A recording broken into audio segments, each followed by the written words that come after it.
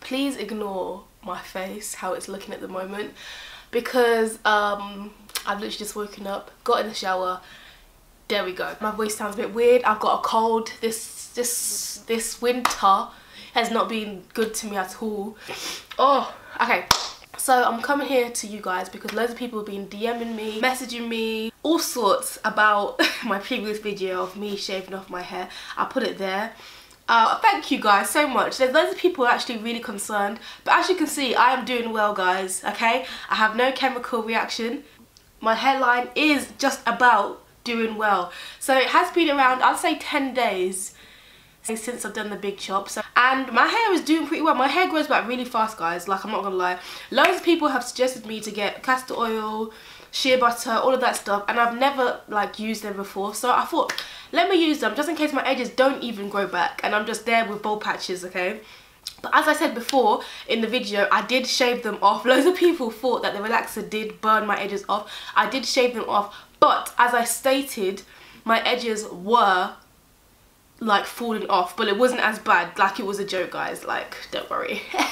So I just wanted to come to you to show you how I grew them back quickly, because this is actually really quick. My hair is very thick and it's growing back very well. So at the moment I don't want to use any things with like chemicals or just, you know, those harsh shampoos and conditioners. I want everything to be natural. So at the moment I wash my hair with this Sheer Life African black soap. You can use this on your face, your hair, your body, everything, and it's for sensitive skin.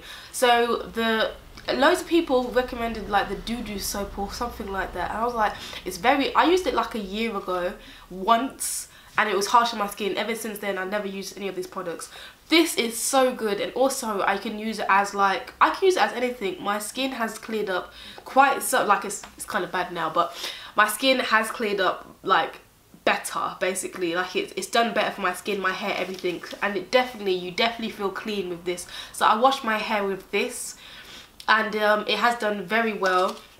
It's a kind of like a thick kind of consistency. Like right now I can't smell anything, but it does kind of have a smell to it, and yeah, I just really like it for your skin and hair. Definitely, and you get loads, and you can get it from Amazon for like £9. It's done very well. It's done wonders. It's done wonders, love. So to moisturize my hair after I shower and wash it, I use the coconut oil. Like, anyone knows about coconut oil.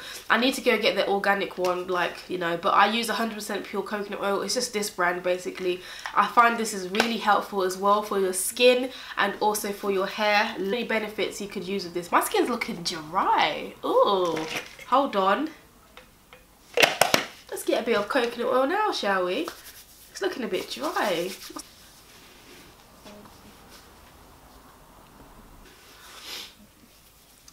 Like, it made a difference. So I also use this shea butter and refined organic shea butter. So it comes like this. Again, I got it from Amazon also. Like, it looks like this here. This is the shea butter. I ordered the 250 grams one. It is very hard to melt down and stuff, so I used to mix it with my mixer. I used to like chop some of this off with a bit of coconut oil and all of that stuff and mix it, so that way it can come like a cream kind of thing. But this is very good shea butter. It leaves my hair all moisturized. For some reason, when I shave my hair off, yeah, I always get like an itchy scalp. It's so weird. Like, when I have hair, I don't get itchy scalp. When I don't have hair, I get such an itchy scalp. So that helps me from itching my scalp. So yeah, I literally just massage it into these edges. And also the last thing now, guys, is the Jamaican black castor oil extra dark. So yeah, this is what it looks like. I've seen loads of people use this one. It's done good to me so far. I love it like this. I massage it more into my edges because they are a bit thinned, as you can see. But up here is a bit thicker, but then you get to my edges, it's a bit thinner. So I do massage it in. But guys, they are growing back. I am not bald, okay? Like, you know, my hairline's not really receded. I don't need a hair transplant. Yeah, there was loads of questions about why did I relax my hair twice. That was the main question everyone was talking to me about. Why did I relax my hair twice? Why did I relax my hair twice? I relaxed it twice, yeah, okay.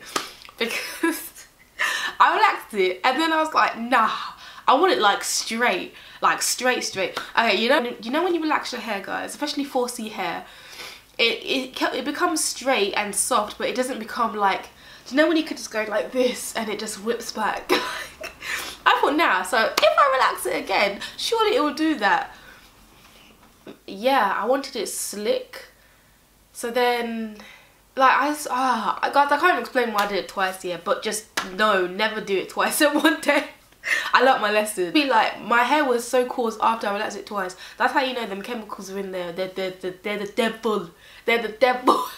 Yeah, that's about it really. I hope this helped. That loads of people have asked me how my hair's doing. I would wear my hair out like this, you know, but I hate my head shape. My head shape looks like Junior's from My Wife and Kids.